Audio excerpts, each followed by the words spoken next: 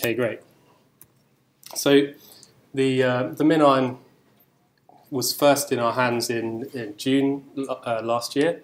So it's been a year, pretty much a year to the day that this has been out in the wild, and we were obviously very excited about this because it had been quite a long time in the coming.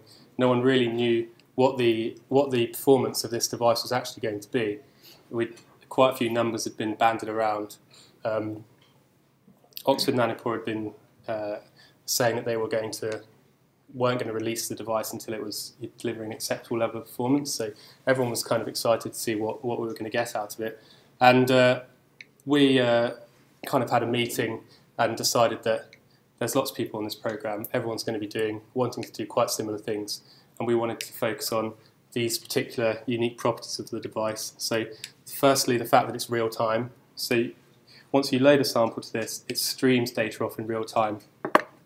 So it's very different from the kind of batch mode sequences that we typically use, like the Illumina MySeq and things like that. It's also portable. Evidently, it's very small. It's battery powered, so it doesn't really need much infrastructure. You can run it from a kind of laptop. It has to be quite a powerful laptop. It needs an SSD, but a normal laptop, and it generates very long reads. And initially, we didn't really know what kind of read length that we were going to get out of it, but it pretty much has turned out that whatever you can get into it, you can sequence. The longest read to date is about 200 KB, generated by this chap John Urban, who's really into the long reads. So the first thing we kind of did was we sequenced the kind of pet organism of every lab, E. coli K12. The reason we did this is because we'd had quite a lot of success early on. There used to be this kind of chart which showed the amount of data that each lab had generated. It was kind of a league, and everyone was kind of vying for the top places in the league. And we had a couple of good runs, so we thought we would put it out there as a community resource and see what people could do with that data. We were kind of targeting bioinformatics and the kind of computer science groups that didn't actually have their own MinIrons, but this is clearly going to be a very amenable to development of new algorithms, so we wanted to provide that community resource. So we sequenced K12. The original chemistry that was launched last June was called R6, and it was very quickly followed by R7 and then R7.3. So R7 is a different generation of pore to R6, and then R7.3 is also incorporated the latest membrane material, which are all things to improve the accuracy and signal to noise of the platform. So we released two runs in two data sets for this paper, an R7 data set and an R7.3 data set. So this is kind of a collector's curve of the data. So you can see that in this run, we ran this one for 60 hours and this one for 40 hours, and generated about 40,000 reads in both cases. These inflections here are caused by adding a new kind of dose of library to the sequencer, so you can see it kind of gives it a bit of a boost. And I did three top-ups in that one and just one in that one. And this is a histogram of the read length that we got, so you can see that there's some very, very long reads, up to about 40,000 in the sample, but the majority of them are around about 10 KB. So it was definitely delivering on the read length promise. So we wanted to investigate what the accuracy of this was, and people on the MAP, which was the online forum where people talk about what they've been doing and the results they've got, quickly realised that this kind of not particularly well-used aligner called LAST was really good at aligning these nanopore reads, and we had to play around with the different kind of penalties. And this is the top panel here is the R7 data set, and this is the R73 at the bottom, and the first column is using a mismatch penalty of 1 and a mismatch penalty of 2. And you can see that the R7 has a kind of accuracy of about 75 something percent for the full 2D, and around 60 for the individual 1D template, 1D base calls. So the way that the Nanopore works is you put in double-stranded DNA with a hairpin on it, and it reads it in one direction, and then it reads it in reverse in the other direction. So the kind of blue color there is the complement, and the green is the template. So that's the two individual single strands. And then if everything works and you get what's called a full 2D read, then it will combine the two signals to create a 2D base call. And those are the ones you really want. And a lot of the initial problems with the difficulties getting this to work were the number or the percentage of these kind of 2D reads that you could actually get, which meant you had successfully ligated the hairpin and you had successfully bound the motor protein to that hairpin. So the distinction between normal 2D and full 2D is that there's an enzyme on one end which drives the strand through, and then once it goes around the hairpin, because there's only single stranded there, it would actually increase. It would go through even faster on the complement strand. So there's a second protein which kind of acted as a kind of brake, and that one was very sticky and causing problems. So there was quite a lot of development early on trying to generate these full 2D reads, which are the kind of desirable reads, and actually mostly the only ones that you would actually analyze.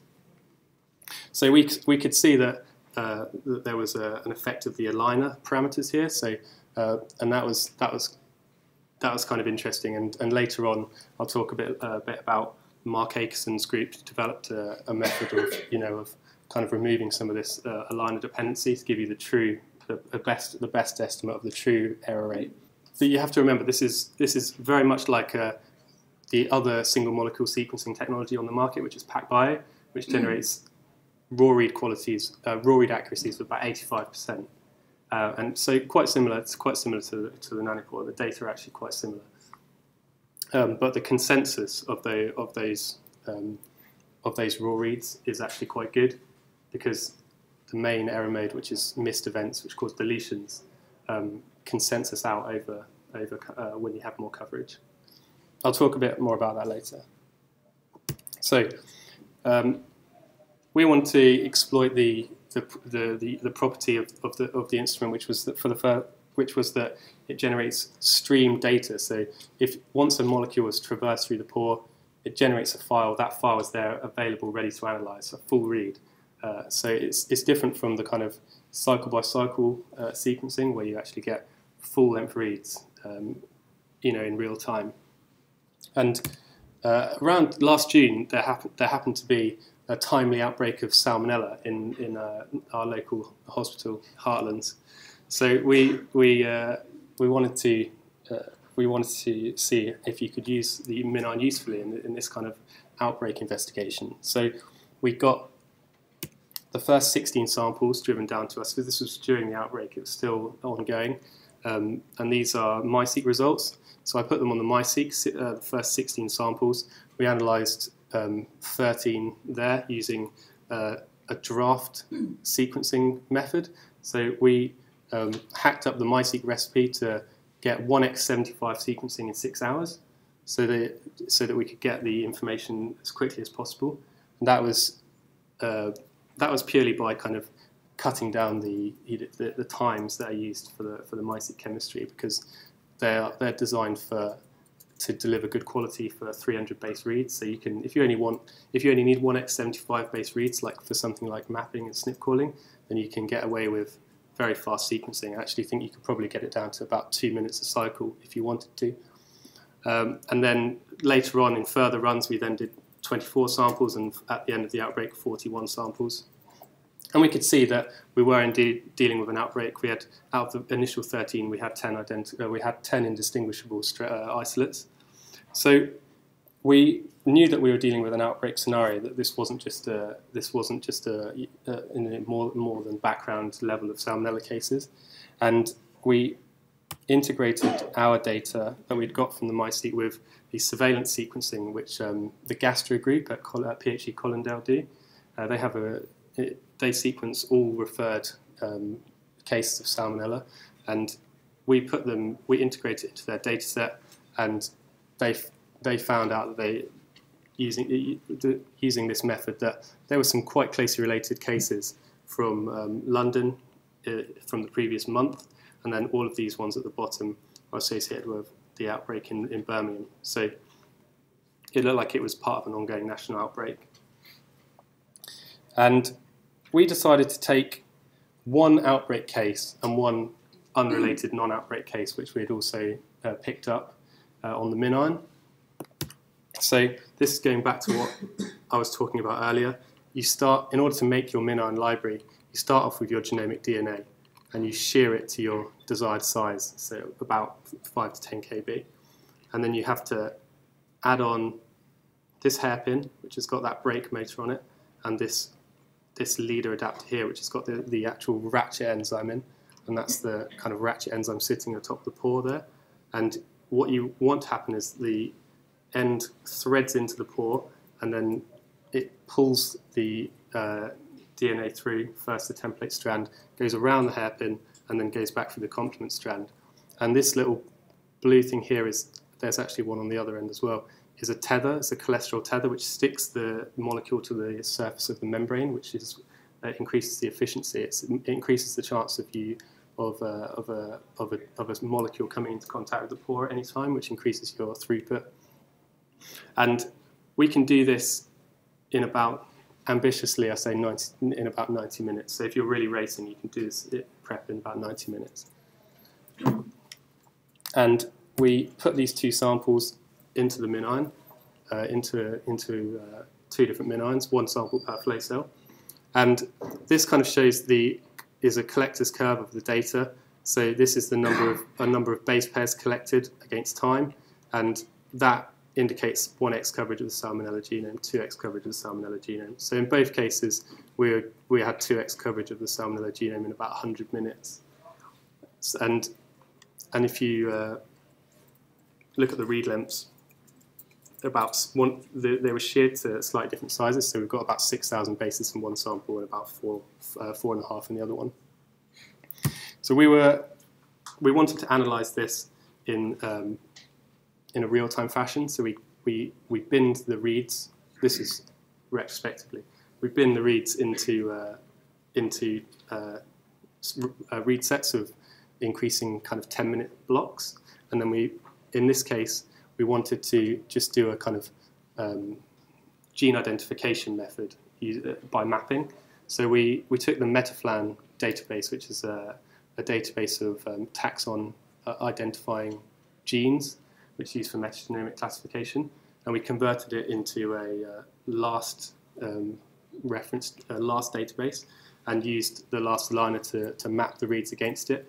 And you can see these taxon-defining genes coming up here. You can see that it's Salmonella and Salmonella enterica defining in both cases that comes up. And what we weren't expecting to see is that you can already, from this approach, distinguish the non-outbreak from the outbreak strain, because they have different chromosomally encoded phages. You can see that one has this ST64B and this one, and the other one has this RE2010. So you can already identify them as being different from this method. We wanted to do something. We wanted to try another method as well. We wanted to use this method, which we'd previously used for low coverage or incomplete data, called phylogenetic placement, which is where you make a guide tree of reference from existing genomes, and then you take your incomplete or kind of noisy sample and you can probabilistically place it onto the tree. So what we did was we aligned. So I made this tree here of all the different reference genomes that are available in RefSeq, all serovars of Salmonella, and then I aligned our Nanopore reads to this reference genome and extracted the genotype at each variant position, and then made a kind of concatenated them into a string and then used this program pplacer to assign probabilistically the location on this reference tree. And you can see that if you do that for the 10-minute reads, 20, 30, 40, 50-minute reads, you can see that even after 10 minutes, you know that it's part of this Gallanorum polorum enteritidis kind of clade. But as time goes on, you can see that actually it refines down to just enteritidis. So this was after about 40 minutes, you can identify the serovar using this kind of phylogenetic placement method. Interestingly, all of these are associated with chickens. The Gallinarum and Polorum are common kind of commensals in chickens, but enteritidis is the human pathogen's most common cause of food poisoning. And we wanted to see if we could do this in finer detail. So went back to the public health database and got them to draw an enormous tree of hundreds of Salmonella isolates, and this would so that we could then assign the outbreak and the non-outbreak to that tree. So I did exactly the same method, aligned it to the reference genome, extracted the genotypes of those variant positions, and placed them onto the tree. And you can see that at 10, 20, 30, 40, it's starting to refine. You can kind of see from the beginning that it looks like they're going to be separate, but then there's a bit of noise coming in from a few false positives. You've got to remember that I only had 2x coverage to play with 80% accuracy reads, so there's going to be a few false positive SNPs. But this pplacer ML algorithm does a really pretty good job of finding the fact that this sample belongs to this phage type 14b cluster, which is indeed the correct position of all the other outbreak strains that we sequenced on the MySeq, and the other one was unrelated and appears down a different part of the tree. So that method worked. So I'm going to talk a bit about de novo assembly. Lots of people want to know, can I de novo assemble my organism using Nanopore? Hopefully I can convince you yes, that's the answer. So Jared Simpson, who wrote SGA and Abyss, is a collaborator with us on this project. So we generated 4 runs worth of E. coli data set, which represented 30x coverage of E. coli K12. And he came up with this. We had a hackathon with Sam and in Cambridge, and we came up with this. We had this little working group working on nanopore assembly, just de novo nanopore assembly. People had already released a kind of scaffolded Illumina assembly at this point, but we just wanted to do pure de novo. And we came up with this pipeline, which is pretty similar to the PacBio assembly pipeline, which is called HGAP, Hierarchical Genome Assembly Pipeline. Yes. Yeah. Which involves taking your kind of raw error-prone reads, doing error correction on those reads by pairwise aligning all the reads to each other, finding the overlaps, doing error correction, assembling them with something like Celera, which is designed for long reads. It's like an overlap layout consensus assembler, and then somehow remapping your raw reads to that assembly and polishing it in some way to get your final assembly. So we got these 4 runs that I did. You can see that they're all R73 runs, but you get this variation in quality. You can see that there's 2 runs which got about 85% identity, and then there's a kind of medium. There's a couple of ones that are slightly worse than that. So the first challenge is finding the overlaps for those reads, because you're aligning 2 reads with 20% error to each other. So it's fairly low similarity. And the way that we do that is with Gene Meyer's tool, D-Aligner, which is part of his new PacBio, fast PacBio assembler, which has not been released yet. But this also works with Adam Phillippe's MinHash error corrector, which is actually part of Celera anyway, and so you can run Celera out of the box and get a single config assembly from this data set. And The way that Jared wanted to do this error correction is using partial order graphs. So you take your reads and you align them all to this graph structure, and then you take the maximum weight path through the graph, and then you call that your corrected read. So this is quite good. This is very effective at error correcting reads like this, which have quite a random error mode. And if you take all of the reads there with their kind of uncorrected identity of just slightly over 80%, mean identity of slightly over 80%, you run them through 1 or 2 rounds of POA error correction, you can see that you quickly get up to about 97% identity. So you then put them into Solera, as I said, and you get a 1 config assembly using this data set. You can try it out yourself. We've got a GitHub repository. You can clone it and you can recreate this analysis. It gives you a single config assembly, and you can see the residual error there. So it's 98.5% identity to the reference genome just from assembling those error corrected reads. So the next thing that Jared wanted to do is to come up with this this hidden Markov model, which uses the actual event data from the squiggles from the Nanopore electrical traces to correct the assembly. So he came up with a toolkit which takes an alignment and it goes back to the raw data that generated that base call at each column, and he extracts that that current, and then he has this this model here where he mutates the reference and decides which reference is best supported by those events that you've got in your reads. So this is a very clever bit of maths, which Zam will explain to you after if you want to know more about it. So you take the draft assembly. This is the occurrence of k-mers and y and x.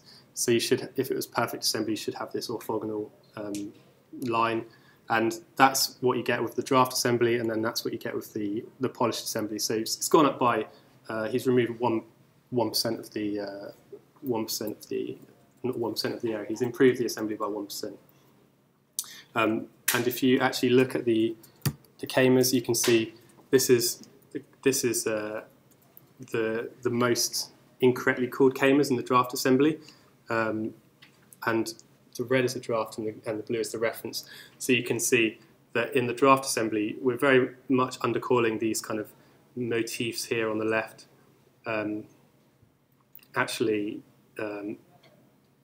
After the polishing, you can see there's 2 there on the right-hand side, 2 motifs which have been actually slightly overcorrected, but all of these ones in the middle really good. And then your residual error appears to be mainly these 5Ts and 5A motifs. And that is because if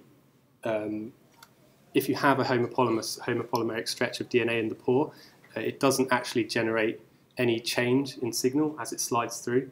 So this is what you would call a kind of systematic error, which is potentially mitigated by using the time that it took to the time domain. But in this analysis, the time domain isn't used; it's purely just the transitions. So that's more work for the future. So whilst Jared and Nick were doing all this, I was generating some more data sets. We didn't really need to use 4 runs to get 30x coverage. It's possible to get 30x coverage with a single flow cell, and I was trying to do that. And around the time that we were doing this, Oxford Nanopore also changed the sampling rate to 3 kilohertz, which they found improved the data. And I was also experimenting to see what the impact of doing PCR versus sequencing native DNA would be. And if you see, I've done 2 replicates of native DNA here, 2 replicates of PCR, where you take your native DNA and you ligate some PCR adapters, and then you just amplify up the molecules so that you're actually mainly sequencing synthetic PCR generated DNA in one case, and you can see that there is an impact of using synthetic DNA. It improves the accuracy by a few %, and that is likely because of the absence of modified bases, which cause unmodelled signal in your squiggles. So I actually would recommend, if people have very kind of difficult to sequence organism with lots of modifications, things like that, the PCR approach actually works really well, and I would definitely recommend it. Okay, so everyone will know about the ongoing outbreak of Ebola in West Africa. We wanted to use the third unique property of the system, of the fact that it's portable, to see if we could do real-time epidemiology of Ebola in West Africa.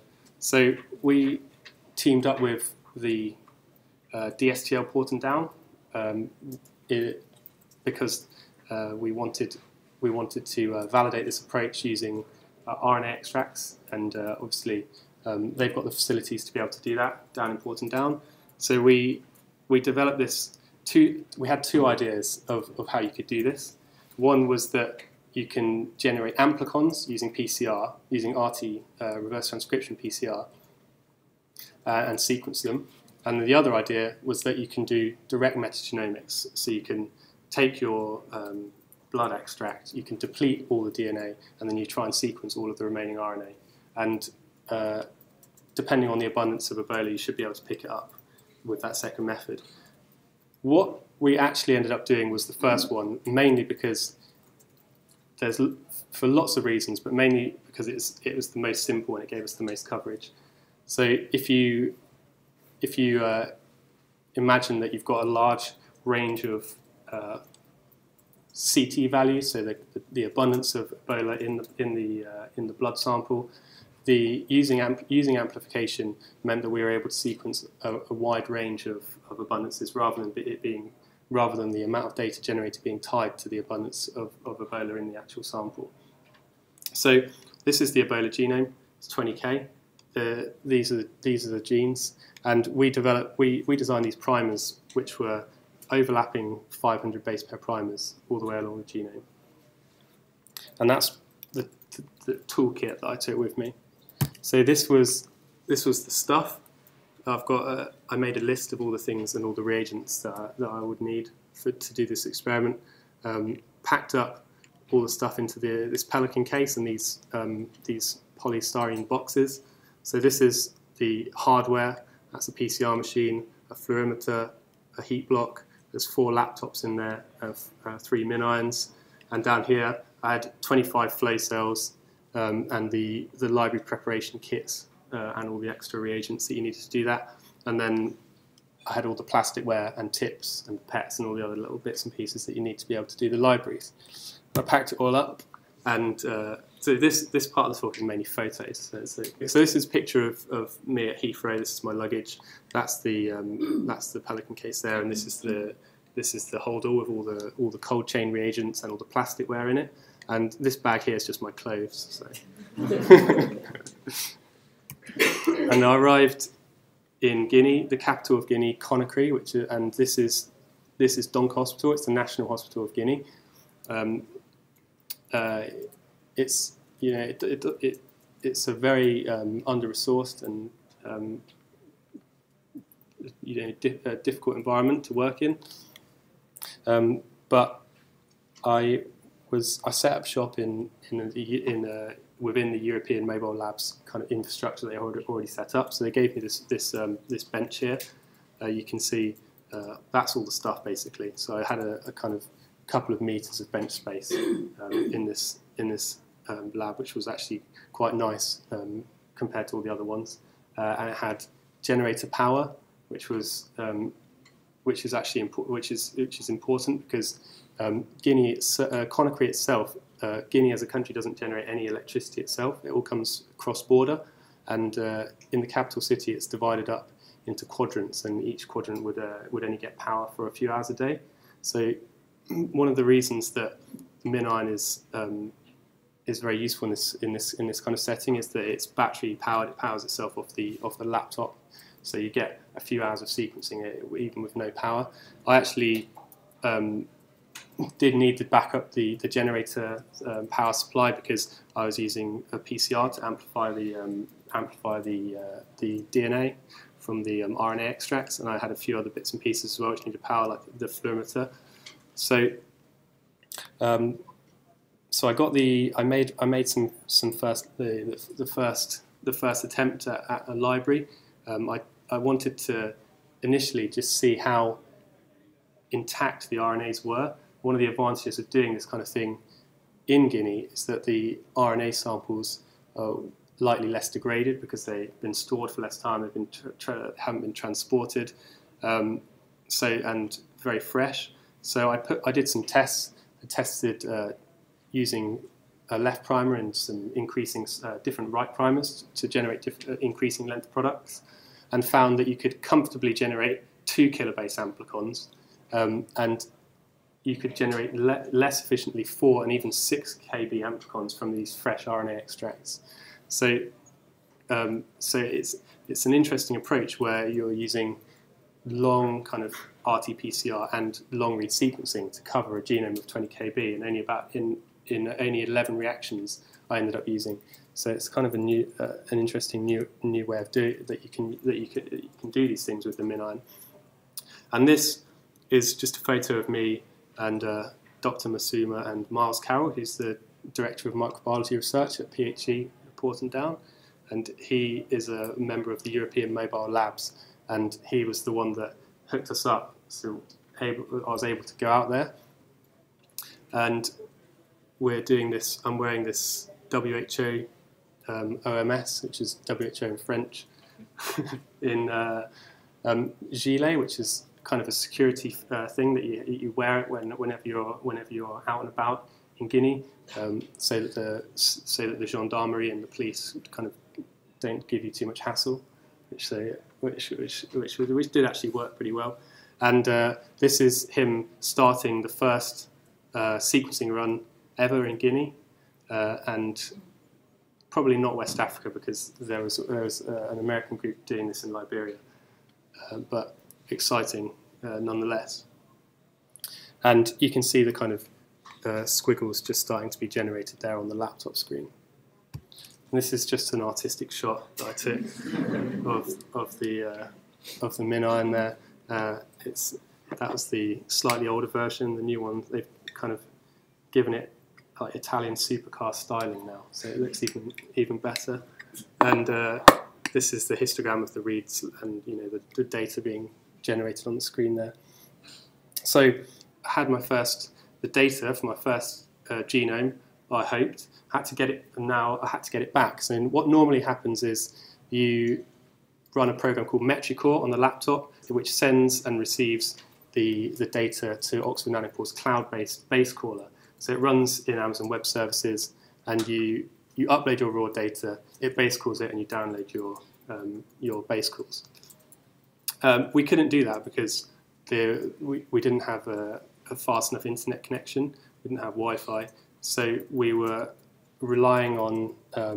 Initially, I took the data on a hard disk back to the hotel. So this was the kind of hovel that they made me stay in when I was out there.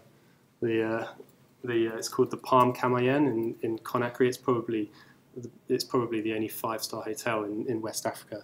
But that was the PHE rules there, so I had to go there. And initially, I used the Wi-Fi connection, which they had, which was a kind of very fast, expensive satellite data connection. And I uploaded the raw data to Nick in Birmingham, and he started working up an analysis pipeline. Basically, after I'd send him the first run, we realised that this strategy was working and that we had pretty much covered most of the genome at decent depth. And later on, I found this. This is a WHO issue kind of hotspot, TP-Link kind of wireless hotspot, and I tested out a couple of different SIM cards. They have Orange there, and they have this MTN network, which I found was actually quite good. Could get about 200 or 300 kb second upload speeds from the lab where I was working. And the funny thing was, in order to get a 10 gig top-up card, you had to top up with 170,000 Guinean francs, which was 17 top-up cards in a row. And then So we're uploading with that. Later on, we tried this thing here, which is called a brick, or BRCK. It's a rugged, basically a rugged hotspot with a kind of omnidirectional antenna attached to it. It didn't really improve things, unfortunately. We also investigated satellite link. This is an Inmarsat BGAN terminal, which is a kind of fast, kind of a data terminal, basically, which can supposed to offer up to about 600 kb a second upload speeds from anywhere in the world. But these things it turns out these things are extremely expensive, and it's about £1 a megabyte, something like that. So it was more expensive than the sequencer, than sequencing consumables. When I spoke to them on the phone, they said it's cheaper than data roaming. This is a schematic of the original, in the first panel there, that's the original test kind of validation data that we used. So these are the primers, basically. Above is the left primer, and below is the right primer. When I got there, I tried this 19 reaction scheme, and later on got it down to 11 reactions, which was 1.5 or 2 kb amplicons tiling across the whole genome. And this is the first 4 runs that we did. So that's the validation data set at the top. You can see the kind of coverage is a little bit patchy, and these are the first ones that I did in Guinea. The quality of the sequencing is much nicer. These really nice blocks of coverage all the way down. So this is coverage depth in Y. You're looking at probably somewhere between 20 and 200x coverage there, and then this is the 11 reaction scheme at the bottom, and then I slightly tweaked it to fill in a gap which we'd left. So this bottom scheme, basically what I stuck with in the end, and we had covered 98.5% of the genome using this method. We had heard anecdotally that this was actually more of the genome covered than some of the existing Illumina sequences which had been released, because they were generated not by amplification but by this total RNA sequencing. There were the coverage was a bit patchy in some of those samples, even when using HiSeq to get high coverage. So this is the first kind of 6 runs, the metrics that we were collecting for them. So I was transferring 10,000 reads initially, then 5,000, generating on the order of hundreds to 200, 300x coverage. Percent passing means the number of molecules that were 2D base called with a quality above 9, Q9, and the mismatch rate there, we were getting below 10% in some of these samples for mismatch rate, so 91, 92% kind in one case. And this is just an example of a SNP to show the kind of challenge that you're looking at when you're to do SNP calling. So it's kind of pretty obvious that that's a SNP, but nonetheless we wanted to make sure we were calling accurately the SNPs. So we validated this using 3 methods. One of them was comparing it to an Illumina dataset, which we called the kind of truth dataset. Another way, we artificially mutated the reference to see if we recovered all of those mutations which we'd created. And in a third way, we used a beast analysis to confirm that the latest samples had the expected number of mutations based on their time of collection. All of those things look good, so we were pretty happy we were generating solid genomes. This is a kind of collector's curve to show how quickly you can generate that data to generate those genomes. So you can get that kind of 1 to 200, 300x coverage in some cases from as little as 30 minutes of sequencing on the MinION. And this kind of spread here shows you the kind of variation in your library preparation and the flow cell. So some libraries are more efficient than others, some flow cells are more efficient than others. So in some cases it took up to about an hour, but it was as little as 10 or 20 minutes in other cases. And the analysis and the entire kind of workflow that we came up with in the end was the RT-PCR pooling and then MinION sequencing, which we're talking about about a day in the lab, and then can upload the data and then do base calling in about 20 minutes, 5 to 10,000 reads. And then we use this margin align software, which was developed by Mitten Jane and Mark Akeson's group in UCSD. And they basically wanted to optimize, they developed this expectation maximization algorithm for determining the true estimation of the deletion, insertion, and substitution rates. And then they have this this kind of local realignment method to optimize your alignments, and that kind of removes any aligner dependency or which you can introduce from your kind of mismatch and your penalties. And then they've got this margin caller as well, which they use for their paper in Nature Biotech, where they assess the quality of the MinION. And then we manually inspected the alignments, checked that everything looked good, generated a kind of naive consensus against the reference, and then generated a tree. And we didn't call any SNPs in homopolymeric regions, even though there may have been a couple of potential ones. We just didn't feel confident in doing that. So we didn't call any homopolymeric SNPs.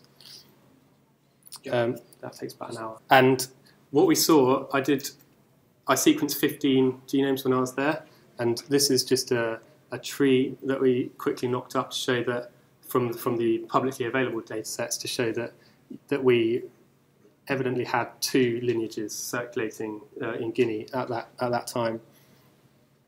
And then I'm going to come back to the epidemiology in a second, but we showed this data to the WHO and the epidemiologists in Guinea, and they took the bait, and they were really excited by the data, found it really useful, and they actually funded the building of this lab. It's like almost as good as the Broad, but not quite. So they put this kind of shed up and got the MinIONs there. So I left I was there for 2 weeks, and then I left all of the reagents and all the hardware that I took there, so that it could be carried on by other members of the EM labs, the European Mobile Labs staff. So you can see all of the gear still there. And there's one advantage of doing sequencing in the field. Look at that amazing view from the lab. So that's the jungle in Koya, which is an Ebola treatment centre about an hour outside of Conakry, the capital city. So this is a visualization from an article that came out in Guardian this week, which is based on Miles's recent Nature paper, where he sequenced 180 Ebola genomes from Guinea and Sierra Leone through the middle of last year. And what he found was that the origin of the outbreak was in Kisadugu, Gwekadu area, and then it spread into Sierra Leone, caused an absolutely enormous outbreak when it got to the urban centre of Freetown, then came back into Guinea, Liberia, Mali, and the original type from the origin had also stayed within Guinea and kind of migrated from east to west. So they generated this tree, which shows this first lineage A up here, which is closely related to the origin, and then this lineage B, which is kind of spreading out as it kind of exploded. And this bottom group here is associated with the large outbreak in Sierra Leone. It's not very well It's not very well sampled here because they had many more genomes from Guinea than they did from Sierra Leone. But if you look at this website, which is created by Trevor Bedford and Andy Rambout, this is about 1,000 Ebola genomes. So it represents about 3% of the total Ebola cases from this outbreak. You can see that the coloured nodes there are the samples from Miles's Nature paper. So they represent mainly this kind of bit of lineage A, and then then some of the quite closely related ones, but they're not really representing the larger outbreak in Sierra Leone. And our isolates are the ones that are the nodes that are coloured in this picture. So what we discovered was that they had incorrectly assumed that as there were no more cases from Guinea, from the lineage A after July, this lineage had actually died out. But from the recent Ebola MinIRN sequencing, which was a few weeks old, you can see at the bottom there that this lineage still persists in Guinea to this day. And some of these samples are from last week. So I wanted to show this website is available. I'll put the link up at the end. It's based on the NextFlu website. It shows all the publicly available Ebola genomes to date. And this is another website which we've been using for displaying results from David Arneson's group. It's called MicroReact. You basically give it two files, a Newick tree and a CSV file containing metadata, and it will plot each case onto a map as an individual point, and it will display your tree with nodes coloured according to their geographic location, and you can display all the rest of the metadata at the bottom there. And what we found is that there was actually the other incorrect assumption from the recent Nature paper, that was that the borders were not as porous as previously thought, and actually from integrating this with Ian Goodfellow's results from the Sanger group from Sierra Leone, you can see that we have a mixing here of Guinea and Sierra Leone isolates from across this southern border of Guinea there. And not only that, but the lineage A, Guinea lineage A, is also present in Sierra Leone, because there's an isolate at the bottom of the tree there. So that's pretty much all I wanted to say. There's a nice write-up of this story by Erica Check-Hayden in Nature News, and there's someone doing some MinIRN sequencing in the jungle there. I think that there's a few areas which we're going to continue to work on. There's some bioinformatics opportunities, mainly around not being reliant on an internet connection to do this analysis. So there's three possible kind of paradigms here. There's squiggle alignment, which without doing any base calling at all, you're literally going to align squiggles to squiggles, and you're going to call reference directly call the variance directly from that. There's this other idea where you can align events to a reference genome, which is a tool that Jared's built down here called EventAlign, and that will align events to a base reference. And then there's the third option, which is that you could align bases to bases using some kind of homemade base caller, which you can run on your laptop and then run nanopolish. So kind of bootstrap base calling followed by polishing to refine the alignment, and then do variant calling from that. So those three possible things that we're working on. All of those aimed at being able to do this independently without the need for an internet connection. And I've got quite a lot of acknowledgements, but there's the main ones there. So, and that's the website at the bottom there if you want to look at the very cool website by Trevor Bedford. Thanks very much.